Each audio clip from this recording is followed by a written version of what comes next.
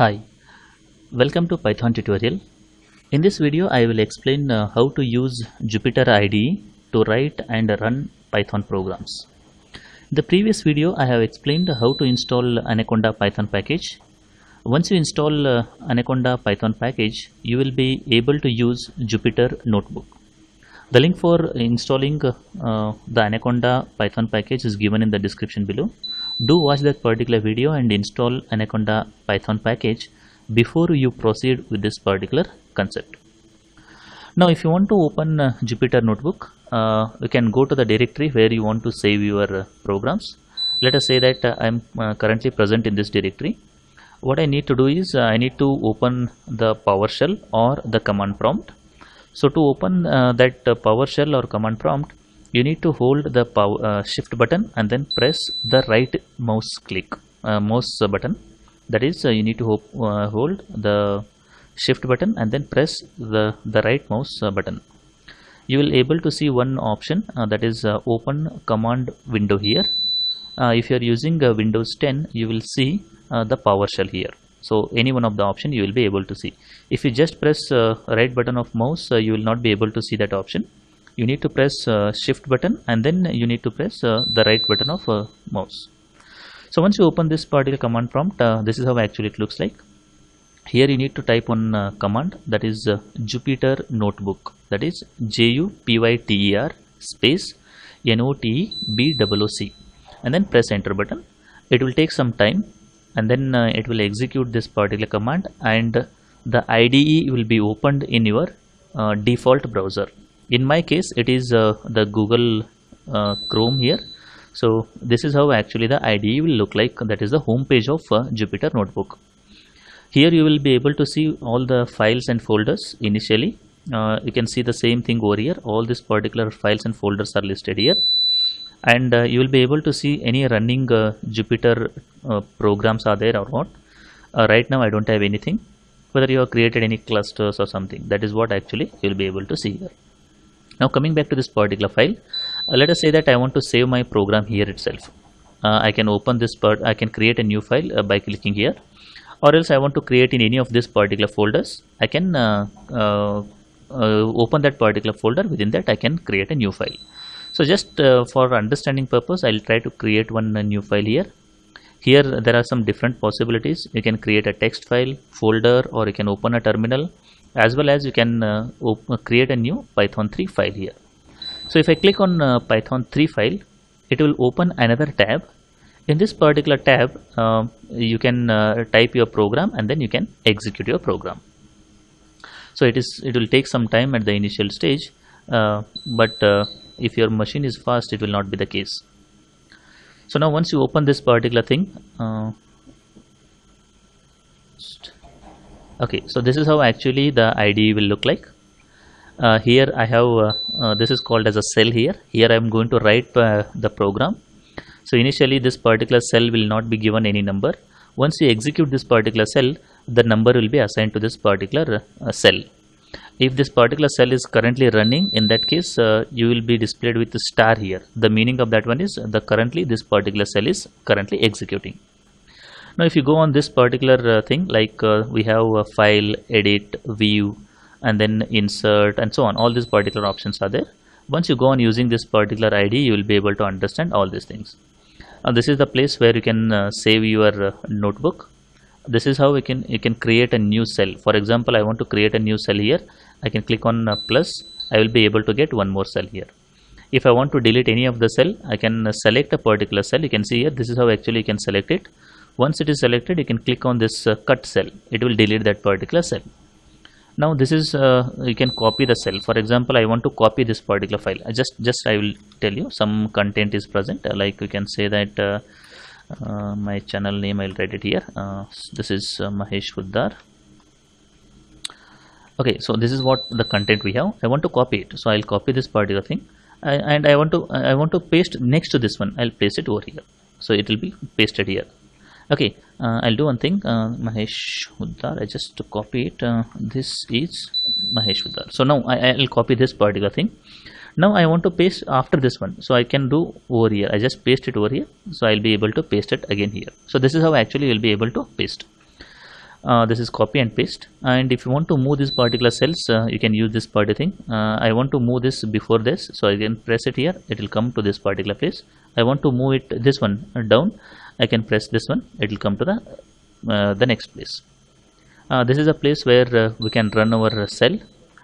If I run this particular thing, it will give you error because this is not a Python statement. Definitely it will give you error here. So this is how actually the error will look like. It is an invalid syntax in this case. Okay, because this is not a Python statement, so definitely I should get error. And this is this button we used to stop executing. If you want to restart your kernel, you can use it, or if you want to restart the kernel and rerun all the cells, you can use this particular thing. Now here, if you go here, there are some different options are there. One is called as a code, that is a Python code. By default it will be the case.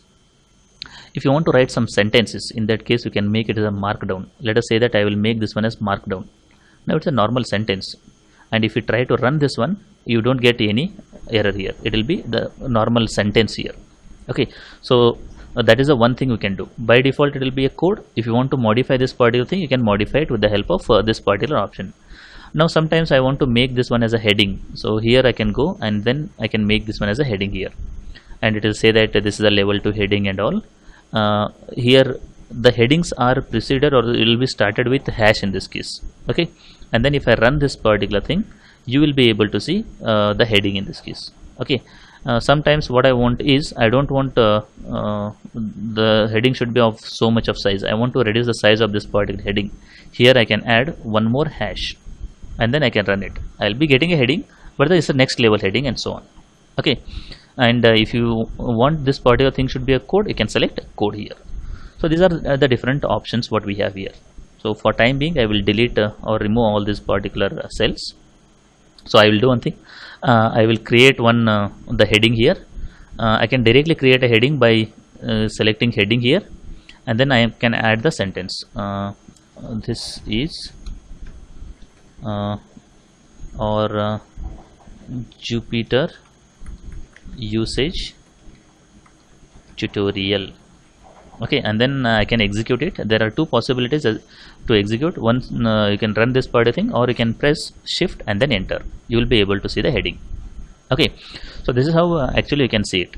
Now if you want to rename it, actually I have removed that particular thing, the header here. So here is the file name. Okay, so if you want to rename it, by default it is untitled or something. I can name it as demo file. So I will name it as demo. And if you want to go back and see here, just go to this home tab. You can see here that particular file is created, this one demo. The extension is ipynb, that is the extension in this case. Okay, if you want to see whether it is created in your directory, you can see here demo.ipynb. I means I, py means Python, nb means notebook. So that is how actually you can understand it.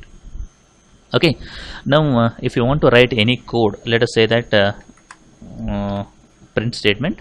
So very beautiful thing about this particular IDE is, if you just open this particular parenthesis, it will close that particular parenthesis also. That is the beautiful thing. For example, if I just press double quotes here, it will automatically close that particular double quotes also. So I can give one very simple statement here. I can say that welcome to Python tutorial by Mahesh Huddar. So this is how actually I can run it. So if you want to run it, you can run with the help of shift enter, or you can use the run command also. So this is how actually you'll be able to see the output just after that particular cell. Now you can see here, this is the first cell I have executed, this is the second one. If you run one more time, you'll be able to see 3. The meaning is this is the third time it was executed, and so on. Now I'll show you one more example. I will create one variable here, that is 10. So what has happened is, I have created one variable. Now I will print that particular variable here. The value of, you can say that the value of x is, okay, I'll explain how to use print statement and all at the later stage, but just timing, see the how actually it works. So I have created the variable. Now I am displaying this particular variable. Okay, so that's how actually you can do it. You cannot do something like this, print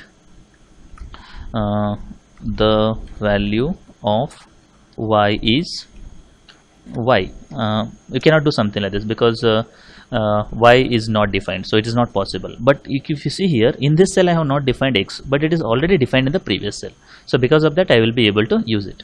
But if I use y is equivalent to 20 here, okay, and then I run it first, because it should be the updated value will be stored. X is 10, y is 10.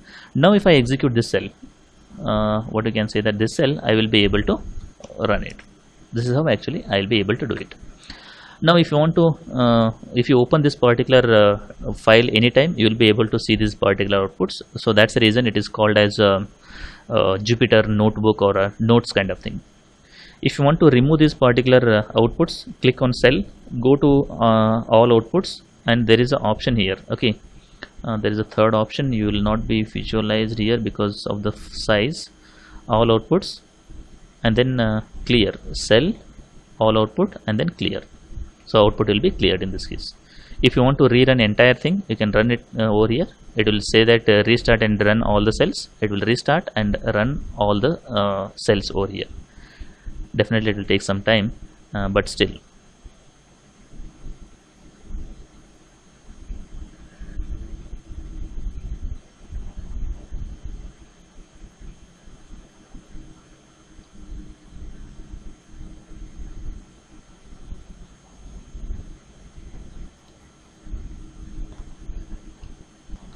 Okay, you can see the output here. So once you restart and run it, you will be able to see all this particular output once again.